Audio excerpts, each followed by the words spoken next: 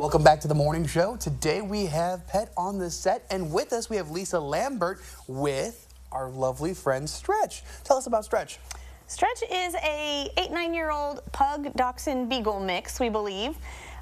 He was picked up as a stray by our local animal control and never claimed, and we went ahead and pulled him from the shelter.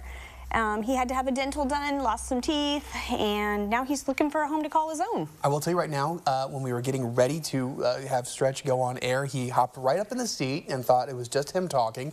Clearly it's not, obviously, but he is very interested in the camera. Everybody in the newsroom loved him, and you can kind of see all the features too with him. Yeah. You can see the beagle, you can see the dachshund with how long he is, and you can see the eyes there, the pug, and we were all trying to think in the newsroom, what's that going to look like? Well, there's your answer. He's very sweet, and he's been friendly. Everybody, again, in the newsroom loves him. Oh yeah, he's a good little lap dog. He would be a great addition to any home. He is kind of a runner, so he would definitely need a fence. He's not one who would come back if called sometimes. He's learning his name, but obviously anybody could change the name whenever they adopted him. But And he's only about 15 pounds, so he's not super big dog or anything for anybody. And we're getting closer and closer to Christmas. I know a lot of people think it's a great idea to get a pet, which it can be a great idea for a Christmas present, but tell us about how there's kind of a backside to that too. It's kind of a double-edged sword, if you will. Yeah, so when you're looking for a pet and you want to get a gift for somebody, always ask that person, bring that person in to look for the animal. Some people aren't ready. Some people are getting the wrong animal for that person.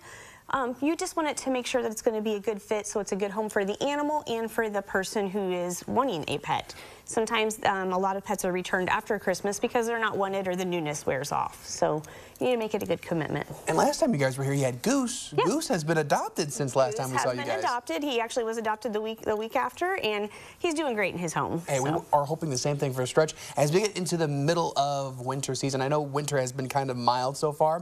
What are some of the items you guys are looking for as we get deeper and deeper into the new year? It's always good to have food available. We do Purina One dog and cat food, Fancy Feast kitten food. We love the food donations. Monetary donations help pay for vet bills because we've got a lot of vet bills and a lot of surgeries coming up for some animals, and it always helps. And what can people at home, besides giving some donations, what else can they do? Can they volunteer as well? Yeah, we're always looking for volunteers. Volunteers, we have 4 different shifts a day, and it's really nice when we have people to come in and help take care of the animals, and we have shifts, we have trainers, and teach them all kinds of fun stuff. One last quick question for you. Any big events before we wrap up 2023 with you guys? Not right now. We don't have any events planned, but hopefully in the spring we'll have some good stuff going. All right, well, thank you guys for coming out. I know it's really cold out there this morning, but you guys are troopers. Stretch is a trooper, and we'll have more information about Stretch and the Humane Society of Decatur and Macon County on our website, WCIA.com.